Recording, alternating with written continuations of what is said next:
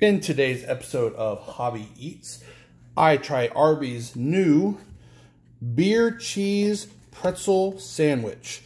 The version that I went with is their braised beef version. You can see that it is very moist. You can feel that just to the touch. Lots of overflowing braised beef. On both the top and the bottom, I believe, we have this mustard type sauce, which again goes with this pretzel bun-like item, or maybe that is just the beer cheese. That's probably the beer cheese. I thought it was a mustard sauce, but no, that would be the beer cheese. So then you have the braised beef, the onion straws, and then, of course, that beer cheese, which looks like it's got a good bit of pepper on the inside of that.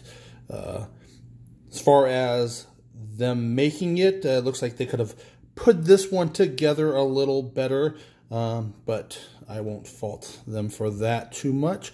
Let's go ahead and find a little section that looks like it's got a little bit of everything and give this a try. The bun feels like a normal bun. It doesn't have that hard exterior that you would think of from a pretzel, but that also might just be a little bit of the transport.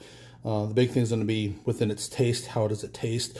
A lot of times my worry with these kind of pretzel buns is that they are hard to bite through, and especially with a sandwich like this where you do have little individual pieces of meat that they can want to shoot out the back as you eat it.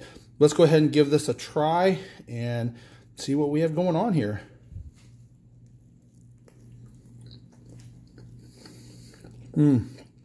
Okay, yeah, that's really good.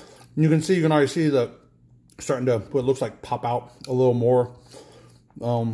That beer cheese adds a lot of great flavor in here, and it does have that chewier, not really dense, but that chewier pretzel taste bun.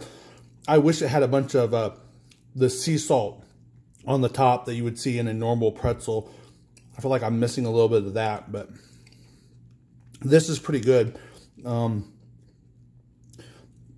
Especially here with this braised beef. Lots of good moisture. Let's see if I can. And you can see that when I squeeze it. Look at that. You can see that moisture. That juice just coming out of that meat. So it's very moist meat. They've done a good job in the cooking process for this guy. I like this a lot. As long, I could see myself getting this as my go-to sandwich while it is in stock. Very different from what some of their more normal stuff.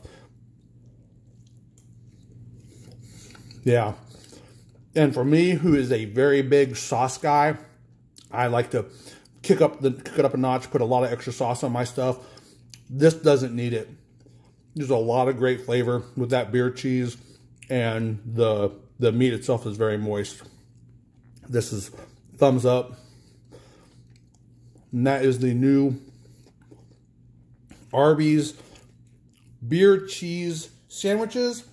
They offer it here in the braised beef, but they also have it in their normal roast beef and corned beef. Hope this helped you out.